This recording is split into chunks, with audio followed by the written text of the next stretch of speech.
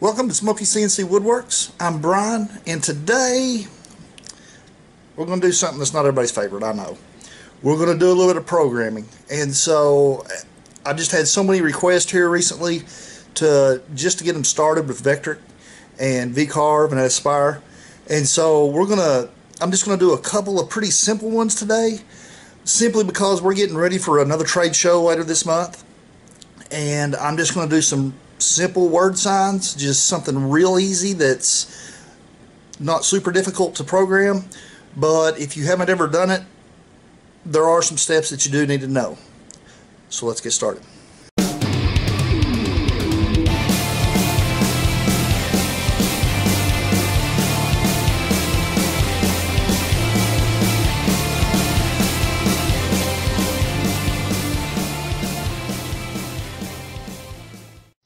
Okay, so here we are in Vktech Aspire.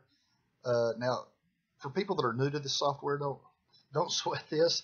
Aspire is just the upgraded version of Vcarve, and what I'm fixing to do is nothing different than what you'll have on Vcarve. This is Aspire, simply just basically an add-on that allows you to do 3D. So that's just a totally different section here on the program. And so we're just going to hit create a new file. And so up here you see your width 22, height is 12. I'm not going to go quite that large. I'm going to go 18 width and about 6. So what we're going to do is I'm just going to do a simple welcome sign. And that's the kind of stuff it sells great at trade shows. So we're going to make a simple one, and it shows right here thickness is 3/4 inch. I'm going to zero my machine at the material surface. This is your datum position. This basically just shows you where you're going to zero at. I zero in the center every time. It's usually recommended to do it in the lower left hand corner. I just prefer the center. So it's easy for me to measure a board and I just measure it, end to end, top to bottom. I can find the center, like where that red square is at, and I know where I'm starting every time. So I don't ever have to alter that much out my way I do things. You can see down here on modeling, you've got selections here. You can do standard, high, or very high. I keep mine on very high. It does slow down the process whenever you're cutting, but it just makes a much crisper cut. I mean, it's just much nicer. Material we're going to be using is oak. So hit OK.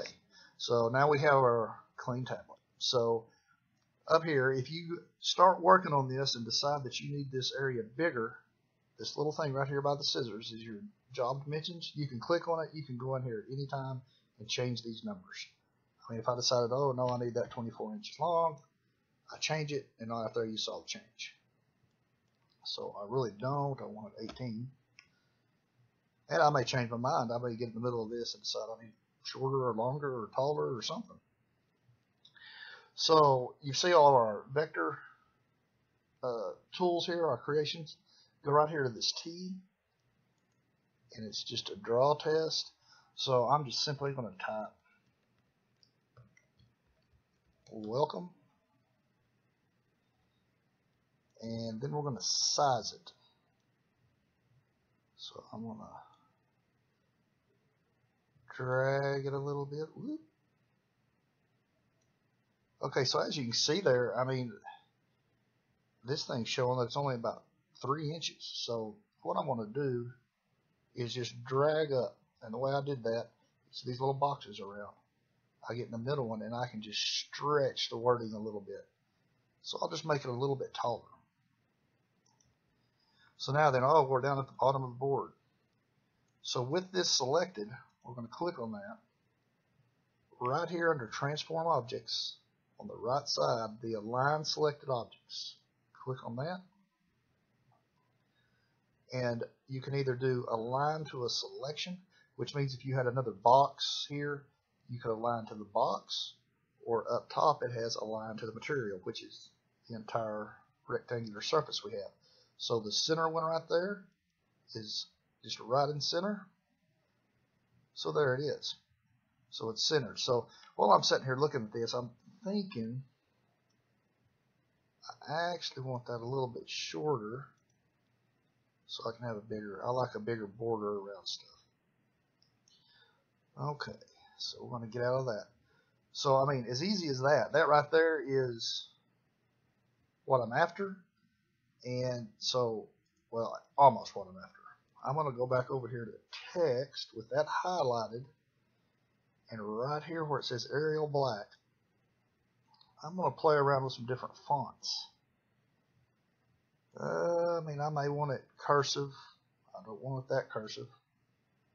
I want it to be stuff I can read. That one's not bad.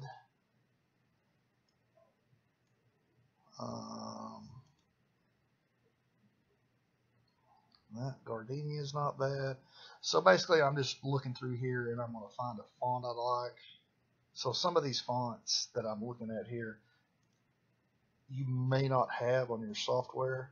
That's because I've downloaded a lot of fonts just because I have certain ones I like that the machine didn't come with. And you can do that at fonts.com. I'm trying to think of the other one. There's another big one I go to all the time.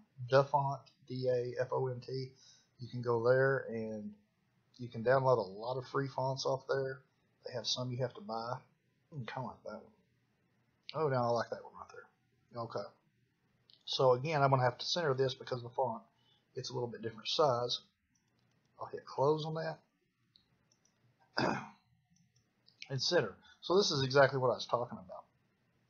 This is, because of the font, I'm probably going to end up changing the size of my board. We may stretch this a little bit and just see how to make it look. That's not bad. There we go. We probably don't need to change it. Okay. So something that simple. So we've got it here. So you're completely pleased with it. And you're ready to go cut.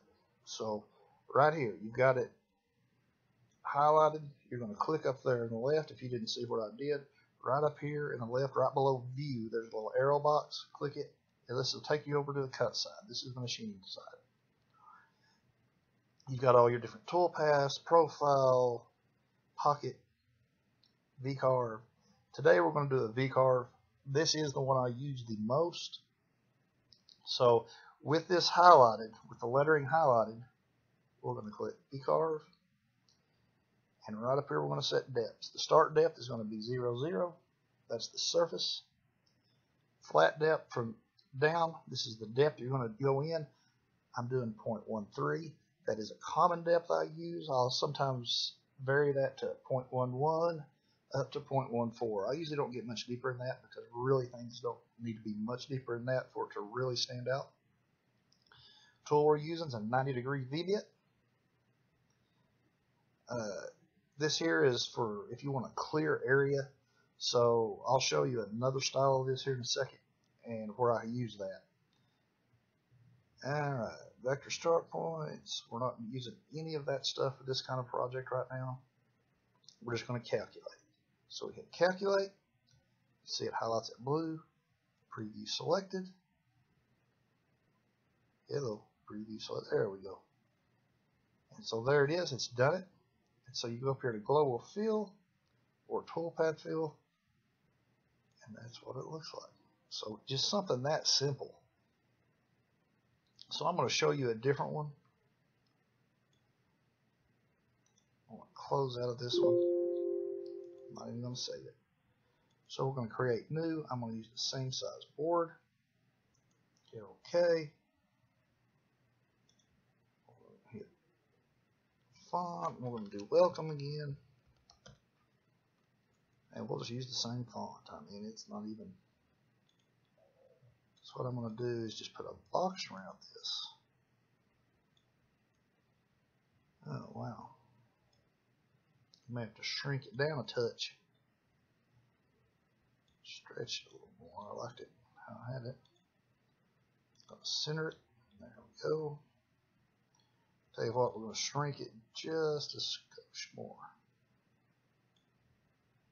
Now listen. Okay, that'll give us enough room to put a border around it.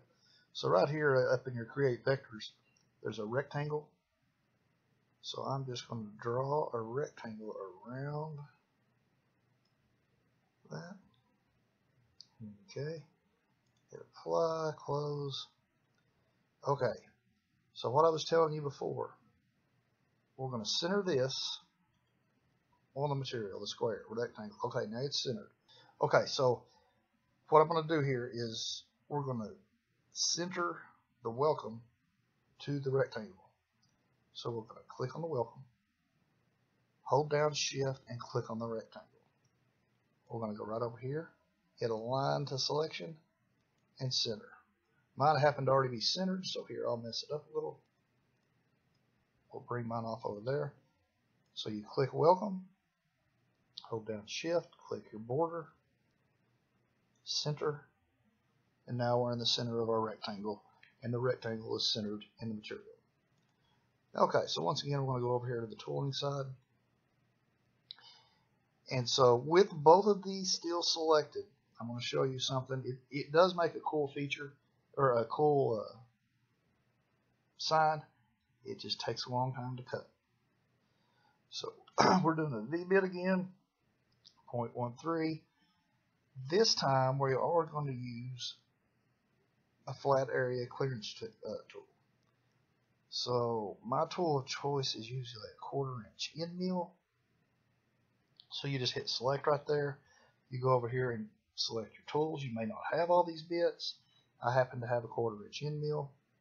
If you do not, it's fine. You can do it with a straight V-bit. It's just going to take a long time. So we're going to go down here to calculate. Okay, so you can see what it's done. Inside the rectangle I drew, it is taking away all the material in between it and the letters. So instead of hitting preview selected tool, we're going to hit preview all toolpaths. That way we'll get to see the clearance tool and the V-bit. So right there what I was messing with is the speed. Instead of it just clearing it all at once, you can see kind of what the machine's going to do. And so this is with an end mill. It's cleaning that stuff out. I'm going to go ahead and speed it up just a touch because I'm not real patient. I see this all the time.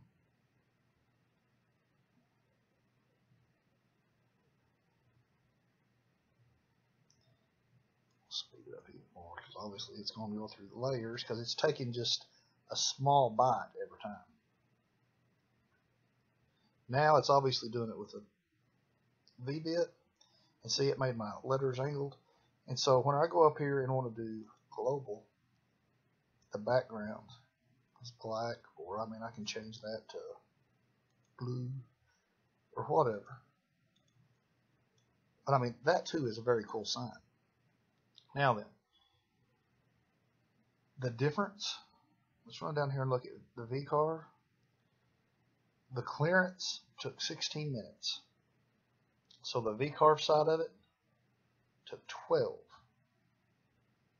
So about 28 minutes to make that sign, to cut that. And now granted, I'm going to have to do sanding and painting and all that, which isn't bad. Which I wish I'd have looked at this before I closed out earlier. Okay, so what I'm going to do is run over here and I'm just going to fly through this stuff this time. And I'm going to recreate the first one again real quick since I didn't check the time that it would take.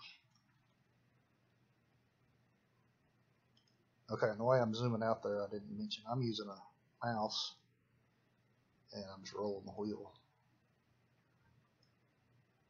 I mean, you can use your little pad on your computer, but I'm not real proficient at using that thing, so I use a mouse. Okay, so we got that highlighted. I'm going to do a V-cut. We don't want to clear with a flat clearing tool. Just simple V-bit. Preview. This is kind of what it looks like when it's doing it. I'm going to go ahead and just, well, speed her all the way up so it gets done fast. So now then, 16 minutes, 15 minutes, 49 seconds what this took. And the way I'm doing that is I'm just letting the pointer hover over the toolpath that I did right down here in the bottom right corner. And so it says right down there the estimated time is 16 minutes. So you can go up here to your global field and highlight it there. So I mean it's a pretty simple one.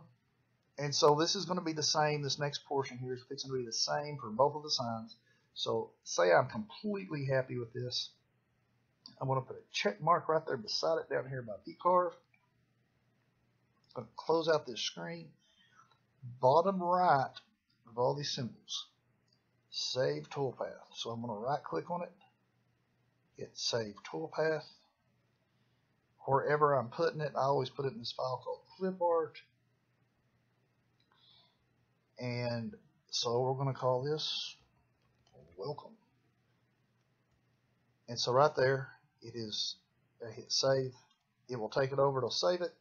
And so from that, I download from a file, a library that I have called Toolpath. And I will import it from here. I'll just simply drag and drop it. Whenever I put a memory stick in here and I pull up a similar screen, and I'll drag and drop, and then I'll be ready to take it out to my computer in the shop and go to work. So guys, hopefully that was helpful. I mean, I don't know, I mean, really how else to show you that. And obviously, if you have any questions, do not hesitate to shoot me a question on the comments, and I'll get with you on email, and I'll try to explain it the best of my ability. But this was a real simple sign, and I showed you the other side that was basically a pocket cut where your letters are raised. It makes an awesome looking sign. And I mean, I don't know.